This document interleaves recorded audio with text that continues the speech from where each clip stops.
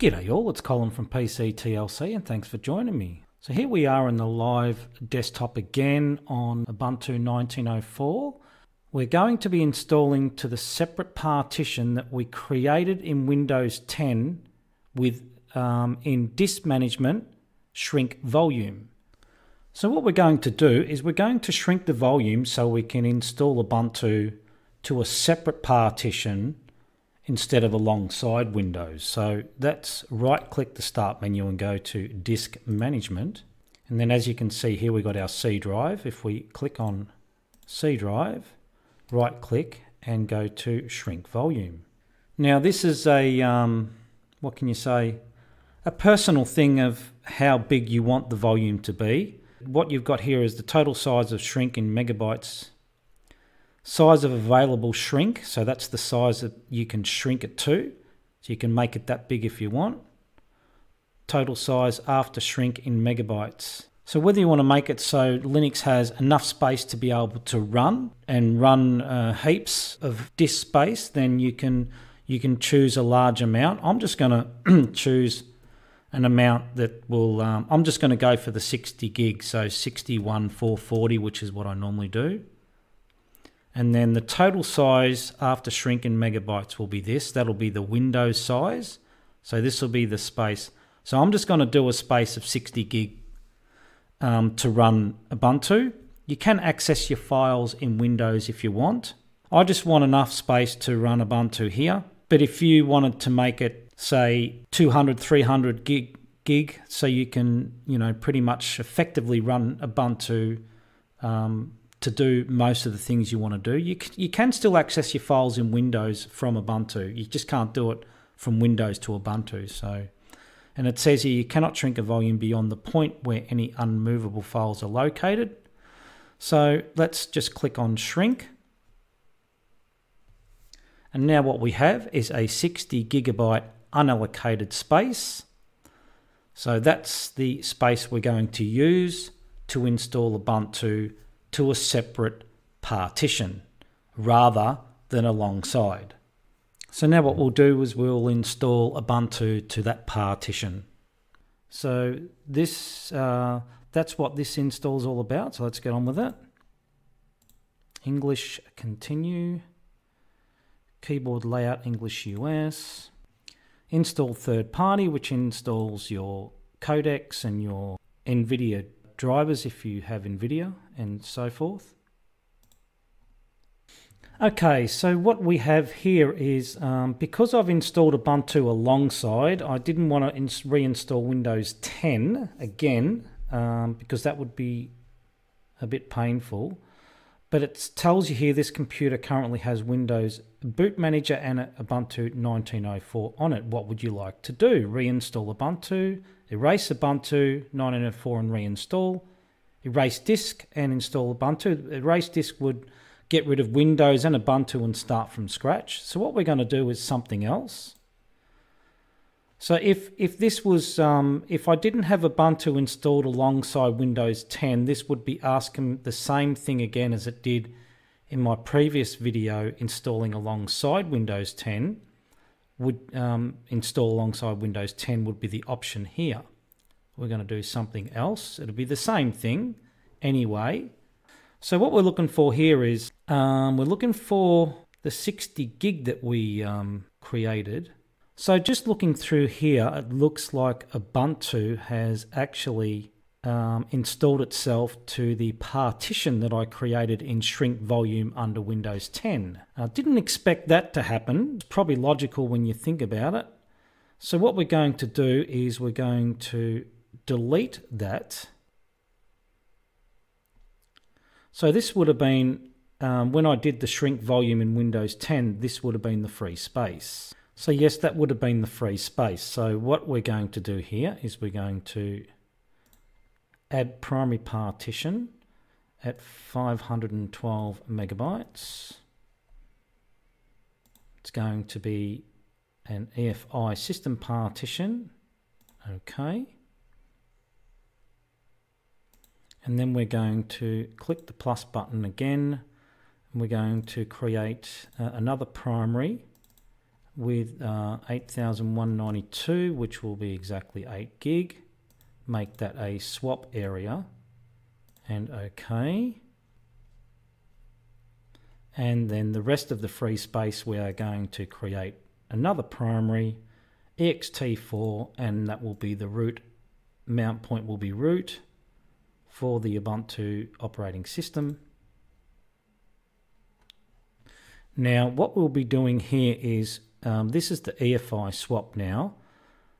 Now I'm pretty sure there was no swap before. There was only there was no EFI system partition before. It would have been sharing with Windows Boot Manager somehow. So this is the better option because then it's not sharing with Windows. So if anything happens to go wrong with Windows, it shouldn't affect this one because it's separate from Windows.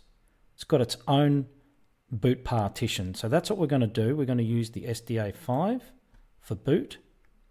We don't have control over that when we choose to install alongside. It just gets installed to whatever boot manager was there, which is the Windows Boot Manager, which you can see here, and it would have been inside of there. So we're going to use, now there's probably Ubuntu left over in that, but this, but that's only because that's the way I decided to do it on the first install. So on this one, if it was only just Windows and we're just doing a direct to system partition, then this is the way it would be. It wouldn't have shared with Windows in the first place. So SDA5, and we'll install now. So it's telling us what it's going to format for us, which is what we've told it to do. Let's continue. Australia, Perth, the usual.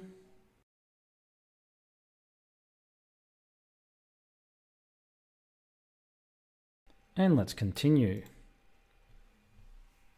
And that's the install of Ubuntu 19.04 complete. We shall start up, have another look at the boot screen as well, like we did with the alongside Windows install, and check out the boot menu as well. So we're going to fire up the computer and have a look at the boot screen after installing Ubuntu to separate data partition. So as you can see,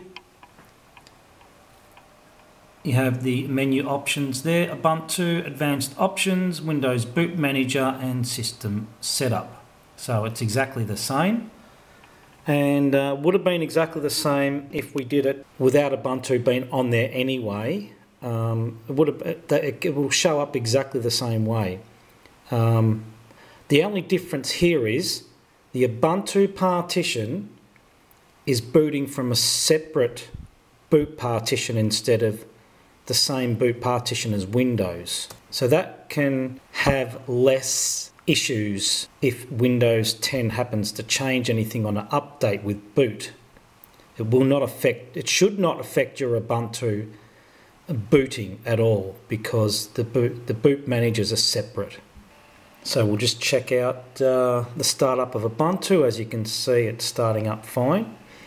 Ubuntu does take a little while to start up on first boot. There we go. So we'll log in. So there we have it, Ubuntu installed to a separate partition created by Shrink in Disk Management in Windows. So we'll just restart that and we'll check out that Windows is still booting, just to confirm that.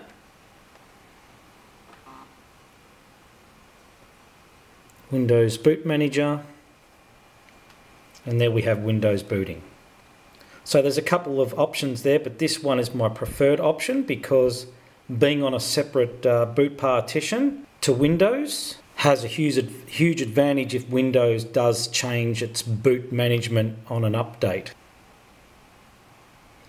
And there we have the Windows 10 login screen.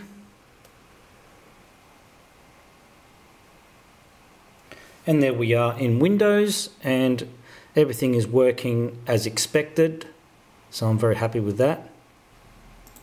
We shall restart. Restart before an update comes through. And we will go back into the Ubuntu desktop where we will continue this video. Here we are in the freshly installed desktop of Ubuntu 19.04, installed to a separate partition alongside of Windows 10. So as I said in the boot up video, this is my preferred method of installing Ubuntu alongside of Windows 10, is to a separate partition with a separate UEFI boot partition. That way there are less issues when it comes to Windows 10 updates, and it doesn't corrupt your Ubuntu boot partition if it's sharing the Windows one, which is what happens if you install alongside without a separate boot partition. So if we just have a quick look at Gparted, and we'll be able to see an EFI partition here, FAT32, which is the Windows partition, that one there. And that's where, when we install alongside, that's where the Ubuntu boot installer would have been installed to, is this Windows boot EFI partition. So if Windows has an update and it corrupts the Ubuntu one, which I've known it to do in the past, then you have to sort of, it's a lot of messing around to go back and work out. Now, on here we have our FAT32 here, and Ubuntu is booting from this one.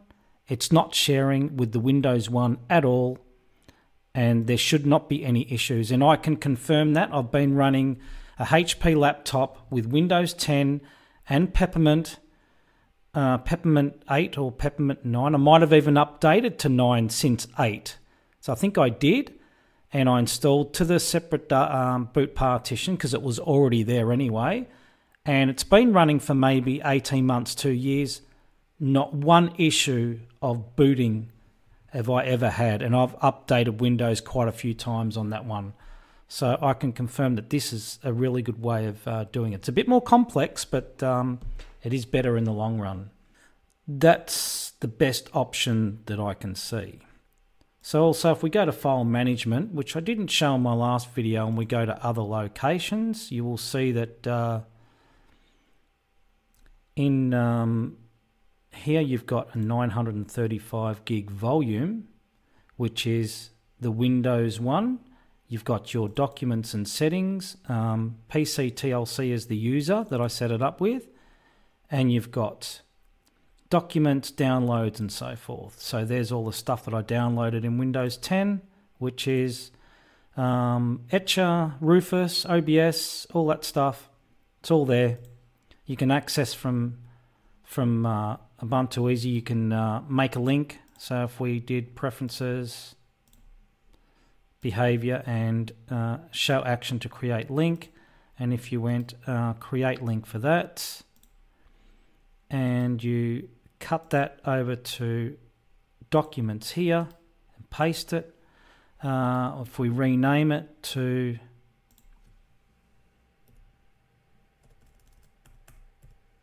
let's see, my Windows downloads, then you can just go, so actually if we cut that and put it into downloads itself, and then we can just double click that. But now the thing is, there is, you have to actually come here and click on that, and when you see the eject button, you know it's mounted. Now if we unmount that, if I unmount that, and then I try to go to that, downloads, as you can see there's nothing there. But if I go to there and click on that volume, now it's mounted, and then I can go to downloads and my Windows downloads, and there's your shortcut within Linux. And you're not using any data space in the Linux install, which is only 60 gig. You're actually using the 900 gig that's taken up on the Windows volume. So that's another way of doing it. Or you can have a shared data partition if you want, but that's an NTFS, and you can use your Windows stuff there. So that's just another way of doing it. That was the Ubuntu install to a separate partition alongside Windows 10. Hope you enjoyed the video, hope you found it interesting and informative, and thank you for watching.